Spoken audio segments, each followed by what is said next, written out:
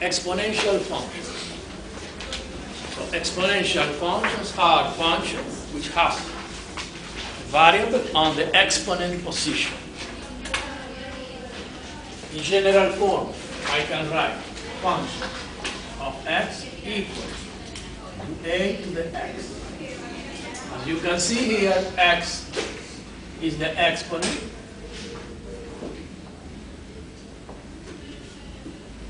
A is the basis. And this is the function. Sometimes we represent using fx. Sometimes we use y.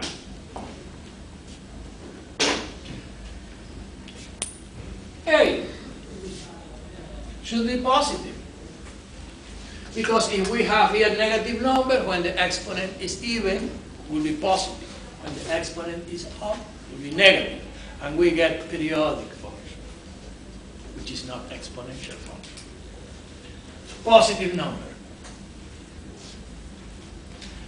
Let's try one simple example to familiarize ourselves with this type of function. For example, y equals to 2 to the x. Let's graph.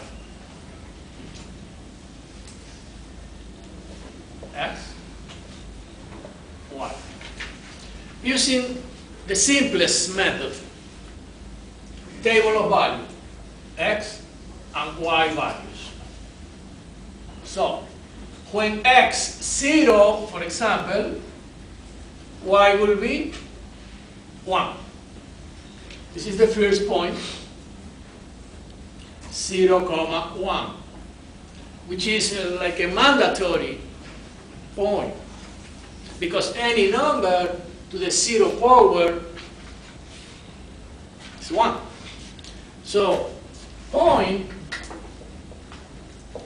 0, 1 always exists.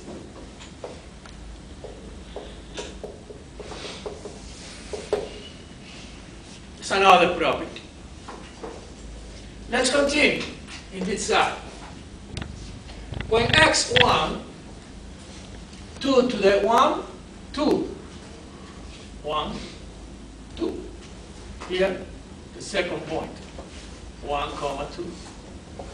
When x2 will be 4, 2 to the second power.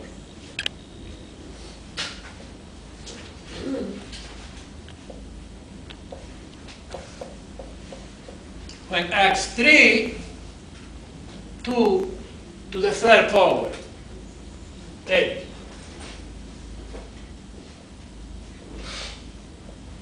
Now let's check when x is minus 1.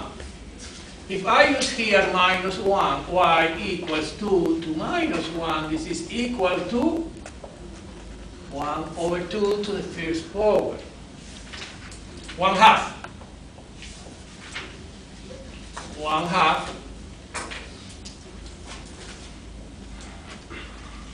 when minus 1.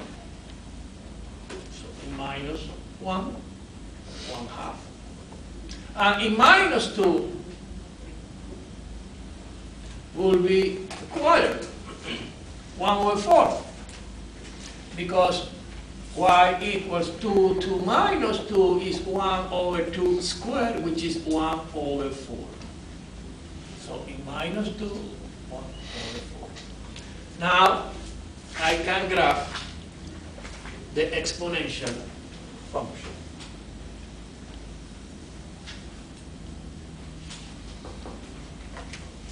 I need this space in order to continue our work. As you can see, this 0, 1 always exists. Let's see another example. Let's check what happens if I try to graph, for example, y equals to 1/2 to the x. So I am considering now that a is greater than 0 but less than 1. Let's check what happened in that interval. So I can solve the problem, I can graph this function using the same method, table of value. For example, when x0, 1, I have here the first point. When x1 will be 1/2, will be somewhere here. When x2, 1/2 squared, will be 1/4, somewhere here. When using -1, y equals to 1/2 2 minus 1, use the reciprocal, 2 to the 1. You switch. So now we are in 2. In -1, we get 2. Equivalently, in -2, we get 4. In -2, we get 4. And as you can see, my graph goes by this way. So it's very interesting.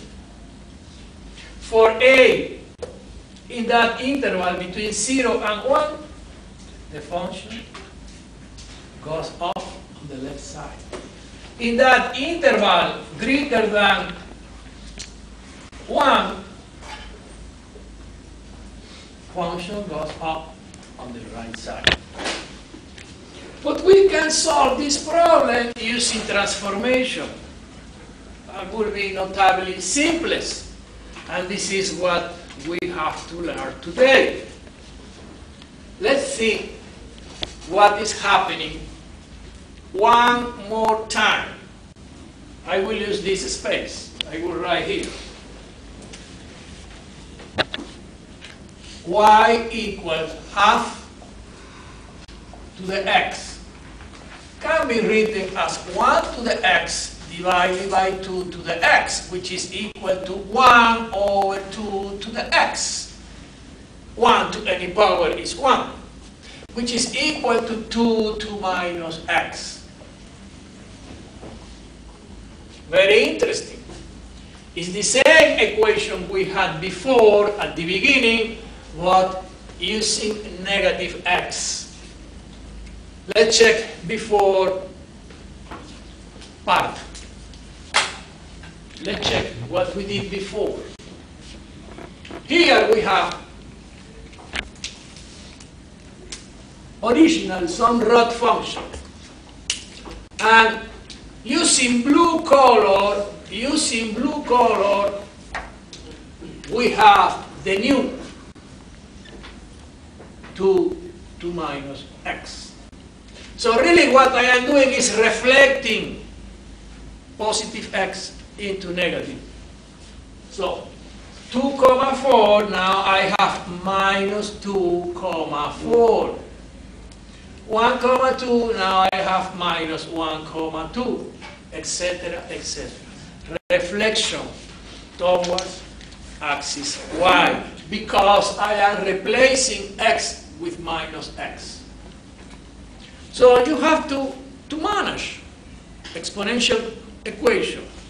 Look into the coefficient, you will take the decision how to rewrite it in order to facilitate graphing procedure.